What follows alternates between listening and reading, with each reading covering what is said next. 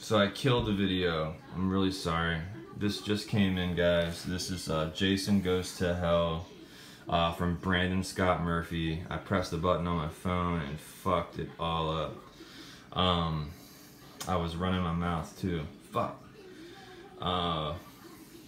This was the last one he did, guys. Right here. This is the this is number 6 of, you know, 6 that he did.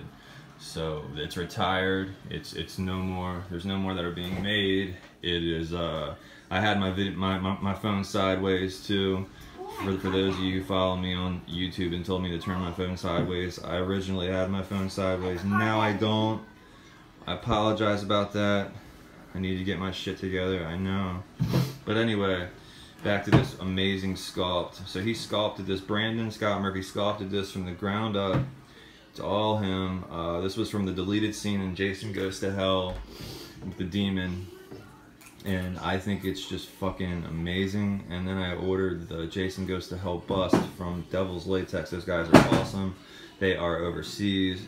They must have put like 300 pounds or $300 worth of foam filling in that thing. It's big. It's badass. I'm gonna display this right over top of it. Hopefully it'll fit in the shelf area. It looks like it will. Looks like it'll just make it. But this is pretty much a spot-on sculpt of that actual part of the movie.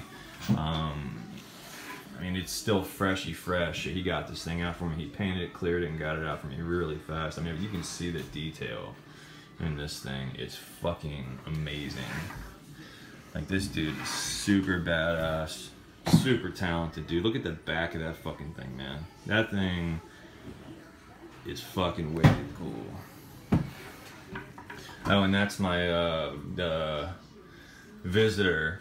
I had to go through Tots to get, and it has a deformed little mouth area at the bottom, which I guess it'll fix itself because they don't use thick latex anymore like they did in the old days. It's real paper thin bullshit. So they just don't take pride in shit like they used to. It's all about the money now, unfortunately. But it's all good. I really wanted this piece. It was growing on me when I saw it in other people's collections, so, but unfortunately I had to go through their page to get this. I paid almost $100 for that thing. I think Zagoni finishes them though, and they come straight from their shop. And Tots slaps a tag on it and ships it out, or maybe Trick or Treat Studios has the mold. I'm not sure. One way or the other, it's out of the original mold. It's a very cool piece. I can show it to you real quick, and then we'll get back to the real deal here. But here it is. Here's the visitor. See how the mouth kind of caved in right there because they can't throw anything in the box. They have to, you know, super. What am I trying to say here? A very. And then look at the hair right there. See how they couldn't even pull it up to the top for me. And then there's some glue there. I worked at quality control and PRS for like 2 years, so I notice these things, guys. I notice these things. The lips got a little paint smudge rubbed off, but it's cool. It is, for what it is, it's cool. I mean, I did pay some money for this thing. Could be a little bit better. I don't know why they're going so paper thin with their latex pulls though, man. Like, look at this shit. Like, if you get any old school OG, whether it be Don, you know, let's just talk about what the company at hand. Any Be Something Studios, from what I've noticed, the latex is almost 2 to 3 times that size. I've noticed almost every piece that's come out of there, even the fang faces, have been paper thin like this, man. It's like, I just don't get it. I mean, the OGs that are in good condition now, I bet you will outlast these brand new ones that are being made now. It's just fucking crazy. And the hair work just doesn't seem like it's as nice as the old school plush hoods. I can tell you for a fact on the fang faces that I got from Tots, that Tots, people probably hate when I say that, Trick or Treat Studios, I'll say it. Those plush hoods are nowhere near as thick as the old school OGs. And I'm not even sure that the actual mask itself is as big as an original, because I have a 77 and it's pretty big. It's a pretty big mask. The ones that I picked up from Tots, they're pretty tight, man. I mean, they're pretty tight. I mean, they fit your face, but they're like pretty tight. I just don't get it. I don't have a big beard anymore or long hair, so there's really no reason it should be fitting that tight on your face. So I'm just letting you guys know. I'm not trying to talk shit. I'm just speaking the truth. So that's what that is. But anyway, let's get back to the matter at hand here. Look at this badass fucking piece. So he sealed it, he painted it, sealed it, and then added, like, you know, the epoxy drool inside the mouth. It's fucking awesome. I cannot get enough of this thing. It's gonna display so badass over top of my Jason Goes to Hell bust from Devil's Latex. And any of you guys that haven't seen those, I suggest you if you're into the movie or you like that look of Jason, I suggest hitting them up. It's not cheap, but you get your money's worth. Believe me, guys, you get your money's worth. This thing is just, this sculpt is just, I can't even imagine how long it took him to make this, to actually sculpt this thing.